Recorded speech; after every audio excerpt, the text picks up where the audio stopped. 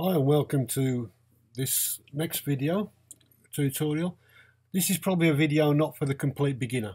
It needs a little bit of knowledge in Photoshop, but it could be quite easily followed, you know, if you've got that little bit of experience.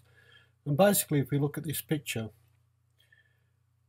I want to tidy the background up. You can see that there's a white line in there, which is a fence that's showing up. I want to get a bit more blur in the background, and this works on these type of images that where the subject is all nicely in focus. So basically we got this stump here and that's all nicely in focus. I'm not sure what setting I used on that. It was f5.6, so we're doing well to get that. So we've got that bit of blur in the background, but it's not quite enough. I want to give it a bit more punch. But I'll basically set the settings in Lightroom on the raw file to where I want them, or the best I can get them. And then we're going to use Photoshop now to alter and make these alterations. They're going to be quite easy in this circumstance, but I say this really works well on an image where you've got that focus nice and sharp. So I'm going to right click on the image, edit in Photoshop, which will open up Photoshop.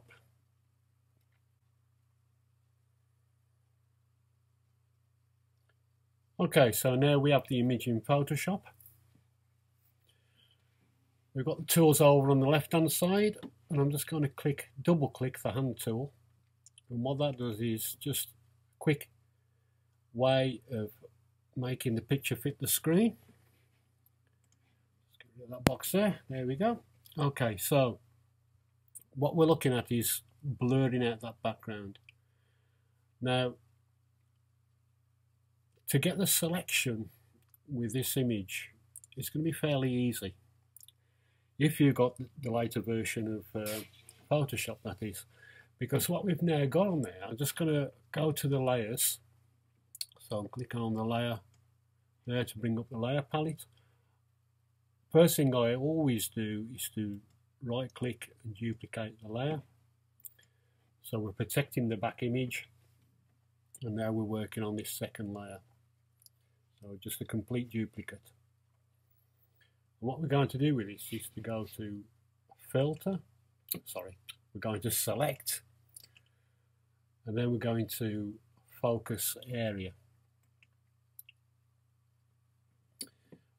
And it takes a little while now, and what it's doing is analysing the picture, and it's looking for those sharp areas, and it's made a selection.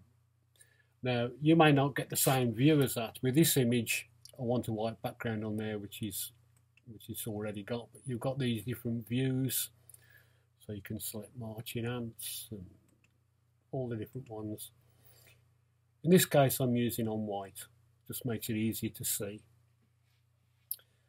Okay, you see that's almost a perfect selection. I'm really happy with that. It's probably got everything almost that I need. So I'm just going to click on OK. And straight away we've got a really good selection there. Now when I clicked on OK, I don't know if you've seen, I also selected, there's a little box on the bottom there that allows you to select to create a new layer with a mask. Okay, so I just missed that on the previous screen, but you need to make sure you've made that selection from the bottom of the box when you click on OK. So we've now eradicated the background altogether. Now what we want to do is to blur the background. So I'm going to show the background again. I'm just going to click on this copy there. I'm going to leave the background, the original background image, I'm going to leave the eye off on that so we actually can't see that. And what we're going to do is we're going to blur this background. Now the problem is with this, and I see lots of photographers actually try this, is we go to filter blur, and we're going to use Gaussian blur, sorry. And when they blur the image, you can see you've got this ghost effect coming around the bird, because it's blurring the bird and it's giving this really false effect. On the other hand, it's blurred out the fence, so it's done what we want there, but it's still not what we actually want. So I'm just going to cancel that, and I'm going to show you how to overcome this. So first of all, we're going to hide this top layer. I'm going to click on the eye there and hide that layer and make sure we're working on this layer. We're going to use one of the blur, you'll probably have the blur tool there on the toolbar. If you click on that, you can see 3 further selections. You've got the blur tool, the sharpen tool and the smudge tool, and it's the smudge tool that we're going to use. Now, work slowly with the smudge tool. We need a fairly large brush. In this case, I'm using a brush size of 200 pixels.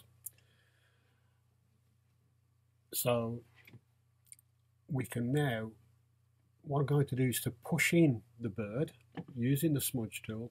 We've got the strength set on 88%. You probably want it around that.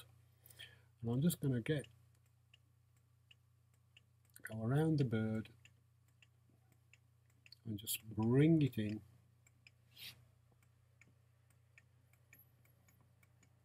Same with the stump.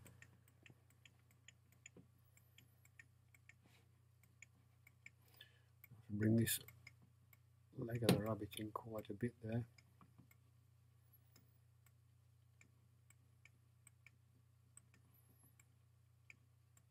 And I can also shape the trees here just to the shape that I want. So I can bring these trees up. So we're not, this is going to be quite blurred, so you're not really going to notice this. It just allows us to edit the picture. So again, this side now.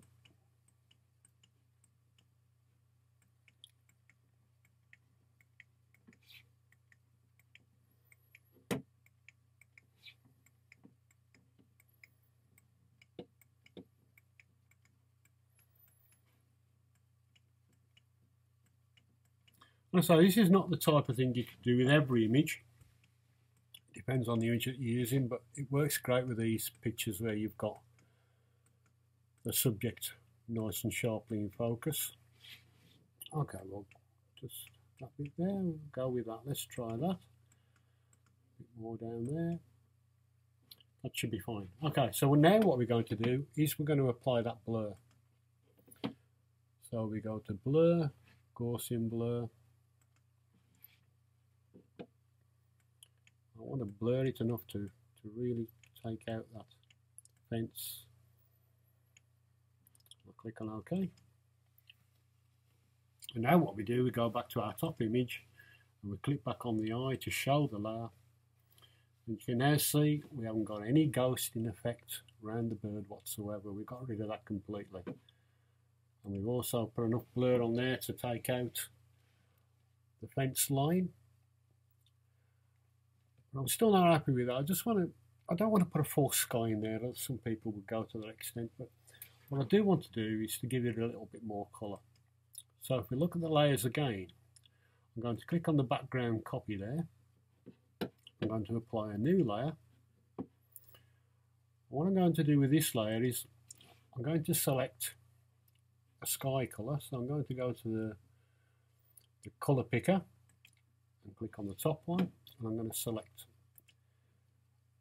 a nice, not too blue a colour. It's a British picture, so we want a not too bright blue, a bit of a grey in there, so something like that. And then for the bottom one, again we're going to select blue, but we want a quite lighter blue. So something like that. Click on OK. And then we're going to use the gradient tool. We make sure that it's on the linear gradient, which is the first of the buttons. And we make sure that it's set to foreground to background, which is the first box there. And then I'm going to drag from top to bottom. You can hold down the shift key in that case, and you can see that it makes it jump into position, so you've got a nice straight line. Let go, and there's our sky colour.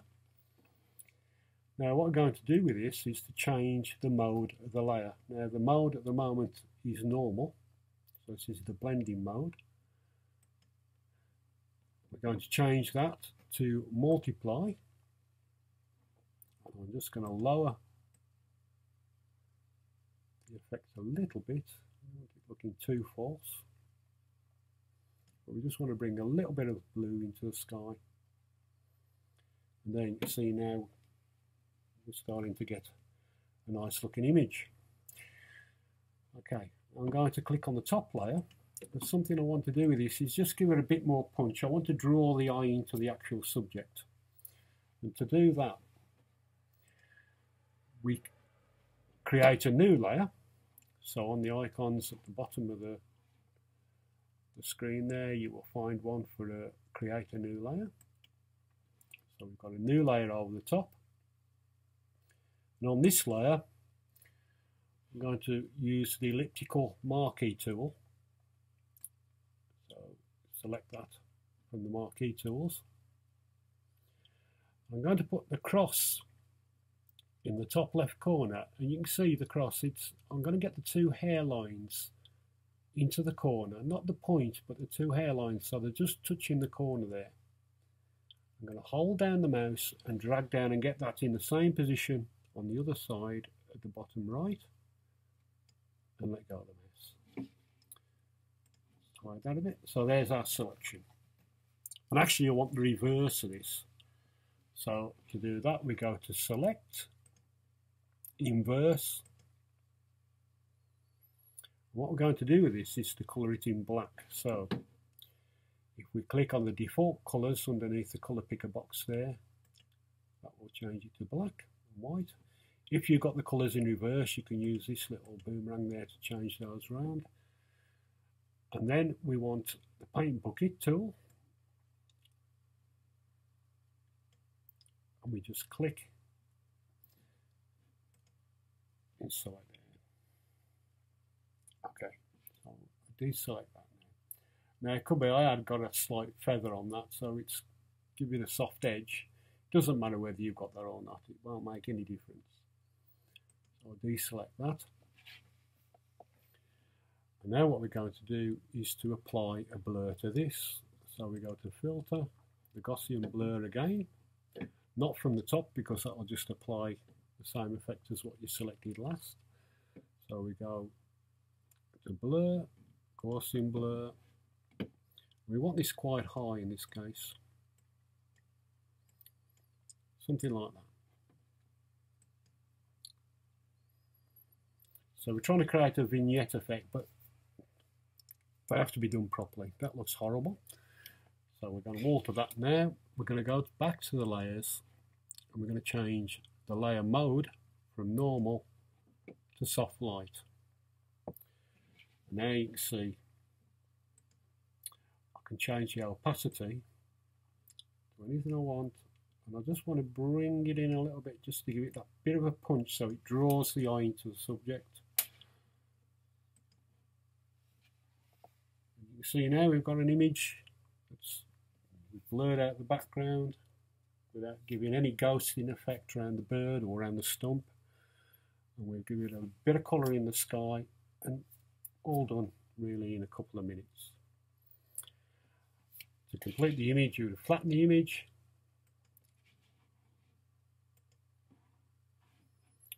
get rid of the layers, and then we could save it as a JPEG or whatever. Okay, hope that's helped a little bit.